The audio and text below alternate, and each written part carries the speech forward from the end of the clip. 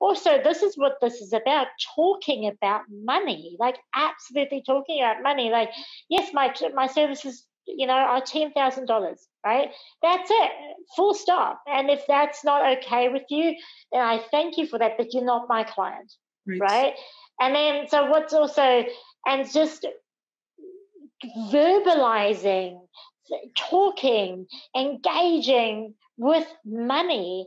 So many women, I've been sharing this challenge with them, and I call it the Show Me the Money Challenge. I've also been sharing, Stephanie Sinclair's challenge that we've been doing. I'm like, oh my God, this is such a great challenge. I'm learning so much about myself. And this glazed look just goes, I get the response is, oh, that's nice.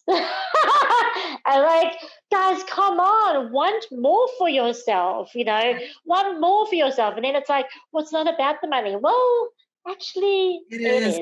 Money touches everything, right? It touches everything in the world. And I believe that if we are to, there's two things that I believe. One, if we are to be the people in the world who make a difference, it's going to be because we have money, the money to do it, the money to invest in causes that we believe in, the money to send money to countries and places where we want to support.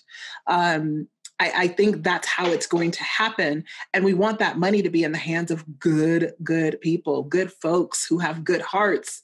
And so it is about the money, in that regard. And then the second thing is we must normalize talking about money. Yes. I know in the US, the only real reason why talking about money in like middle class America is taboo is because the big corporations didn't want people talking to each other about how much money each person was making. They wanted to keep it hush hush. And so now we've created this culture where you don't talk about the money that you make, but you better believe that if you're in a space with ultra rich people, they're talking about money. And there's this lie that, when people are super, super wealthy, they don't talk about how much money they make. I'm like, how do you think they know each other? How do you think they recognize each other? How do you think they talk about where to invest and all of those things? Because they're freaking talking about money.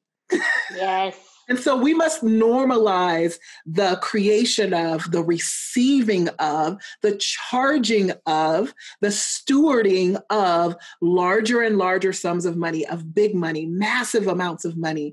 The more you normalize it, the more it will come to you.